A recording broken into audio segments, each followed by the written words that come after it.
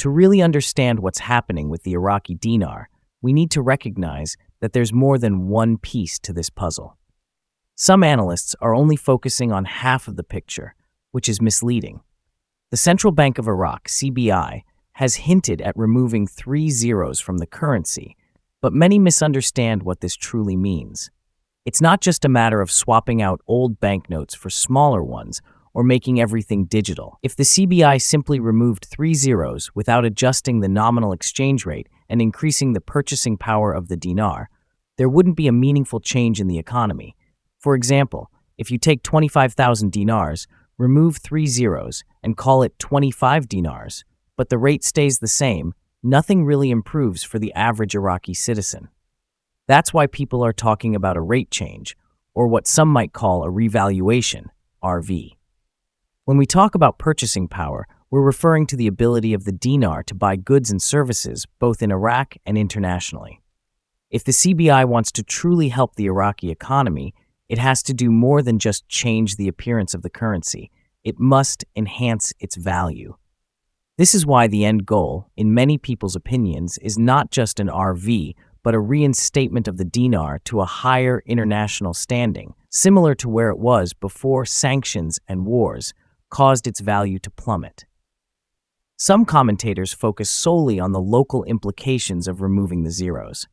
They think this move only applies to Iraqis, and from their perspective, it's simply about taking the larger denominations of dinar out of circulation and replacing them with smaller bills or digital payments. That might make things a little more convenient for transactions within Iraq, but it doesn't address the larger issue of how the dinar interacts with global markets. What's often overlooked is that while Iraqis might see the removal of zeros as a domestic shift, the real impact of such a move hinges on what happens to the dinar internationally. The value of the dinar in foreign markets would be influenced by how the CBI manages its currency policies. Will they maintain a peg to the US dollar? Or will they float the dinar and let its value be determined by market forces? This is where the conversation gets interesting. Some people talk about a partial peg, which means the CBI could let the dinar move somewhat independently but still control it to a degree. But there's another theory that the CBI is preparing for a pure float, meaning the currency's value would be entirely dictated by the open marketing. This is why the article we're discussing only tells part of the story. It's likely aimed at an Iraqi audience, explaining what removing the zeros means for them on a practical level: smaller bills, easier transactions, and digital payment options. But to the rest of the world, and to anyone looking at the broader picture, this is just one step in a much larger process that could involve revaluing the dinar, floating it on international markets, and ultimately reinstating its position as a strong currency.